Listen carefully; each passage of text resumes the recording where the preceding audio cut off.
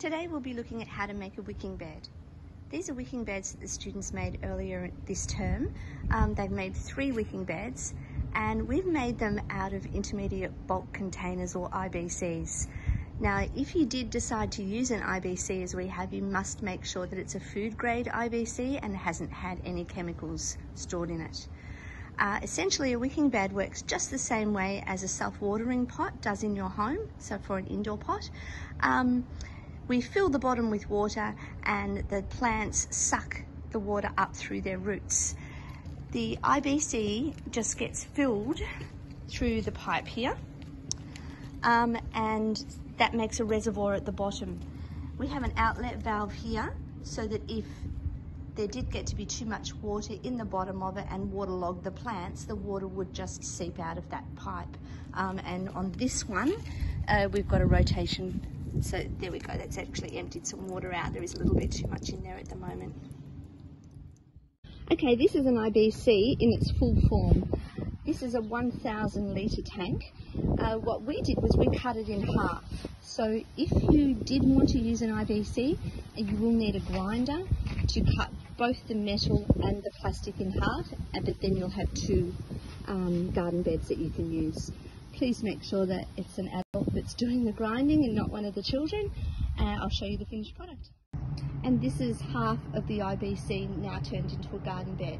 Before we get started, make sure that you've got all of the equipment that you'll need. You will need some crushed rock. We've got some scoria here that we're using for the bottom of the tank. You'll need some aggregate pipe. This is quite a large roll, but you only need about 2 metres for one wicking bed. We've got some irrigation fitting here that we'll use as the drainage.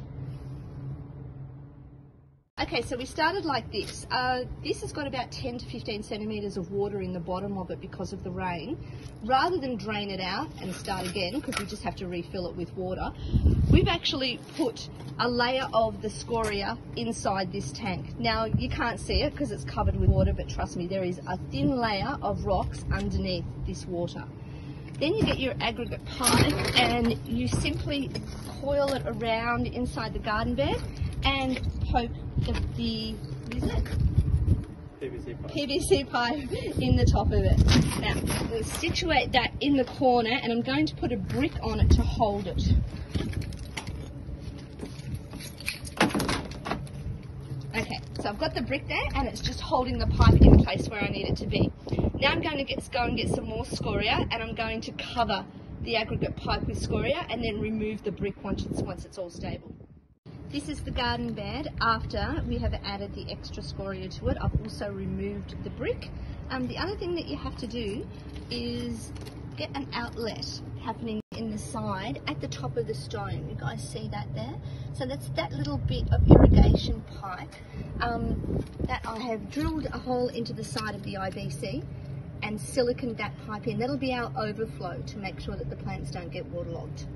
Right, once you've got your second layer of scoria in and all of the aggregate pipe is covered, you then need to put a layer of geotextile fabric. Now, the geotextile fabric stops the soil from draining down through the rocks because the rocks is essentially your reservoir at the bottom. I'm just spreading out the geotextile fabric and you need to cut it so that it covers the entire wicking bed. Right, so that'll do about there. I'm going to cut that off at that end and then I'm going to go and get some loads of soil and fill the rest of the IBC up with soil. And just like magic, it's full of soil and we've got some plants here that we're going to put into this garden bed. This is stevia, otherwise known as a sugar plant. You can eat the leaves and they taste like sugar. This one here, it's an edible Australian tucker bush. This is the murnong. Now, the murnong was eaten widely by the Wurundjeri people where they eat the roots. So we'll plant this one on the corner here and we will leave room around it so that you can actually dig down and dig out the roots so we can try them. This is old man saltbush. This is another indigenous plant and the leaves are supposed to be really, really salty and supposed to be very high in protein and antioxidants. The one that we're putting in the corner here is rhubarb. I know that you guys know a little bit about rhubarb in that the leaves are quite poisonous, so we won't eat the leaves. but it's a very, very prolific growing plant, and by putting it in here we should be able to harvest a lot of the rhubarb stems for use in the kitchen. The final part of the process is to fill up the reservoir that we've created using the rocks in the bottom of the tank. To do that, I've just placed the hose inside the pipe. The reservoir will fill up, and once it has, I'm going to give the plants a light sprinkling from the top to make sure that their roots get a little bit of moisture now that they've been planted into the big garden. And that's it. Couldn't be easier. If you'd like to make your own wicking beds at home, you can actually use your existing garden beds and just change them into wicking beds. Really easy to do. Dig out the soil that's currently in there, line it with some black plastic or thick plastic, and then follow this video from start to finish. If you can't put in a drainage hole in the side, it's not really that big a worry. Lots of wicking beds that I have seen don't have drainage holes at all. We've only put them in to make sure that being inside plastic that it doesn't get waterlogged. That's it, wicking beds at Springside. So I'm just braving the freezing cold weather to show you guys what a wicking bed setup can look like at home. So I built these garden beds a bit over a year ago, and the reason why I wanted to do it was if we go away on summer holidays and things like that, I've worked hard to grow my veggies. I don't want them to die while I'm away or have someone else responsible for watering them. So wicking beds are really great for, you fill them up once a week, or depend on how much rain. I haven't had to fill them up much this year because we've had so much rain already. But if it is a little bit drier, you might be filling them up maybe once every 2 weeks, and then they just run themselves, and I've been getting some great produce, so I'll give you a little tour. Right, so this is my wicking bed that I've built. So I've just made a wooden garden bed frame, and then I lined it with black plastic to help to stop the water from leaking out and also to stop the wood from deteriorating. You can see along the side here I've got some sad looking tomatoes, so about to pull them out, just waiting for the last ones to ripen up.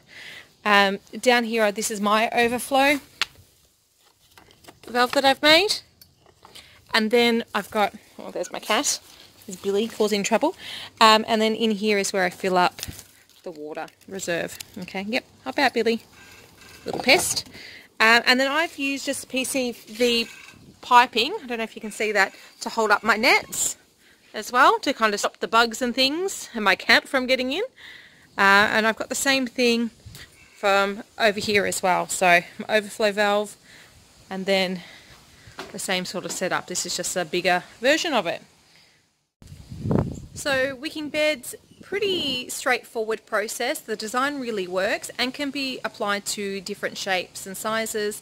I've even seen people make them out of pots as well, or like polystyrene boxes. So if you don't have a big established garden bed, you could try it on a smaller scale, and it really does make your life in the garden that little bit easier. So give it a go. Bye.